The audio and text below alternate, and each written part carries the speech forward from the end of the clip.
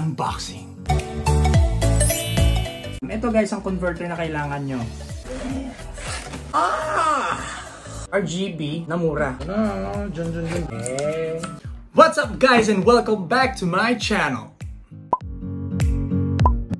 For today's video, ang gagawin natin ay unboxing. Pero bago natin gawin yon, mag-subscribe ka muna sa channel ko, i-click mo yung notification bell para naman updated ka sa mga bagong videos ko. Dahil every week na akong mag-a-upload ng videos.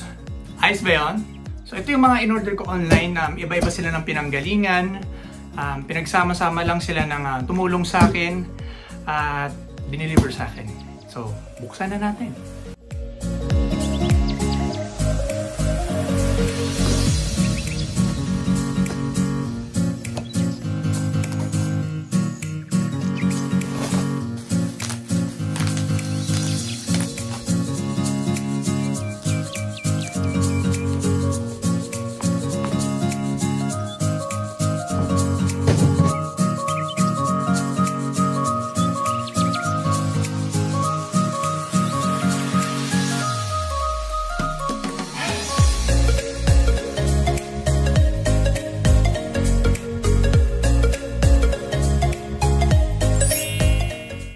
Redragon Eris, yan.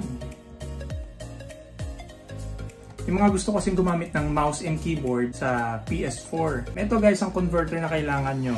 Marami pang converter na alam kong iba-ibang brands, pero ito yung napili ko kasi ito yung mura at saka okay din yung review. Buksan natin.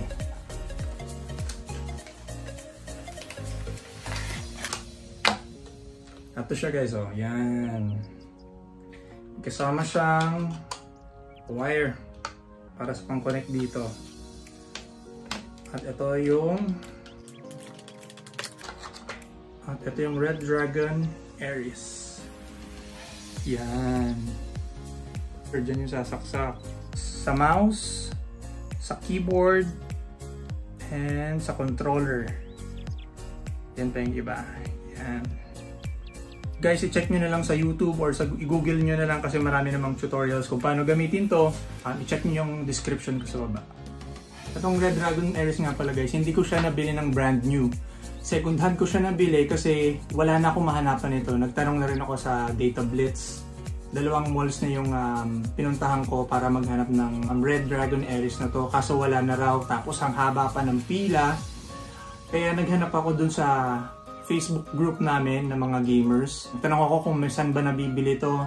At yun, natulungan naman nila ako kung saan ako makahanap nito kasi meron doon isang member na hindi niya na ginagamit yung Redragon Eris niya. Kaya binenta niya na lang. O, alam ko ang mga price nito nasa 1,000 pesos to 900 pesos. Pero nabili ko lang siya ng 400 pesos. So tipid din. Kaya di na rin talo. Unboxan na nga natin ang ating mamaya na to. Redragon Eris. Gilid muna natin sila para hindi sila kalat-kalat. GMS-WT-5. Yan. Ooh.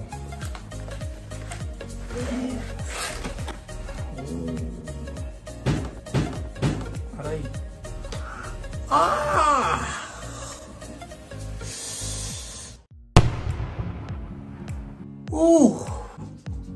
Masakit.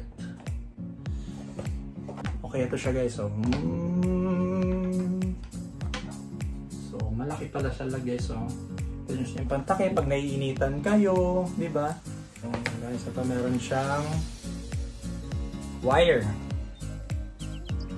May nakita akong ganito sa review, ano siya, braided na wire siya. Mas maganda siguro yun. Ito kasi parang rubber lang ayan, yung wire niya. Parang regular wire lang. Okay, tapos ito siya guys, ang laki niya. Ito yung TV oh. Tingnan, sa dip ako, tingnan nyo, kalahating dip ako siya. Kung gaano siya kalaki. Tapos ito ay, syempre, RGB. Kasi gusto ko ng mga ilaw-ilaw, mail ko sa ilaw-ilaw. Ito yung pindutan niya.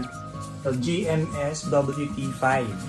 Soft cloth RGB mousepad. So masaya ako dito kasi mamaya papailawin natin itong mga gilid na to.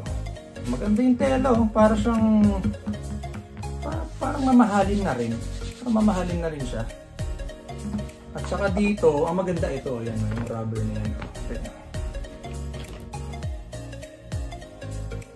Ayan, kita nyo ba yan? So, siguradong di siya dudulas, oh, kahit tinutulak kong ganyan, no? Yung table na yung nauusod. Tapos, ito guys pala, binili ko to sa Shopee ata, mga 500 pesos. At tingin ko, ito yung pinaka sa research ko, ah. Kung sa akin lang naman, ito na yung tingin kong pinakamura na nakita ko na mousepad na RGB na mura. Kasi may mga Razer 2,000 ata, 3,000, ganun. Tapos ito 500 lang. Kung gusto nyo makabili nito guys, ibibigay ko na rin yung link dito sa description ko sa baba. Okay? Check nyo na lang.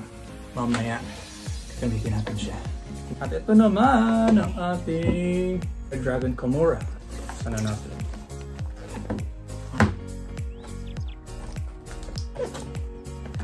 Okay, ito na.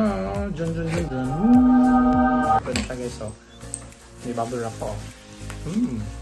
Ooh. Tapos, lupag na natin siya dito. Tingnan muna natin kung anong laman ng box. Malaglag. Ito guys, sticker ng Redragon na logo. Tapos, ito yung mga manual niya.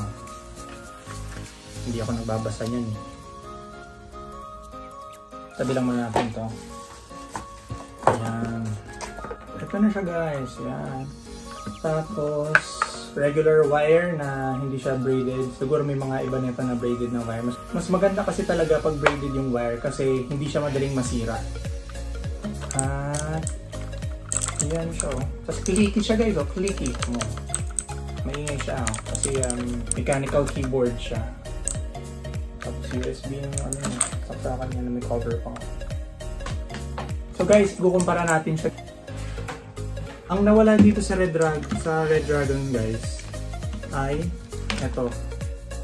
Wala na to. Itong square na to, wala na to. Yan lang siya. So siya, ikukumpara natin siya guys. Yan siya, oh. Yan. Kita niyo kung anong pagkakaiba nila. Tsaka ito, mas tahimik siya. Yung tunog niya. Ito naman sila Dragon.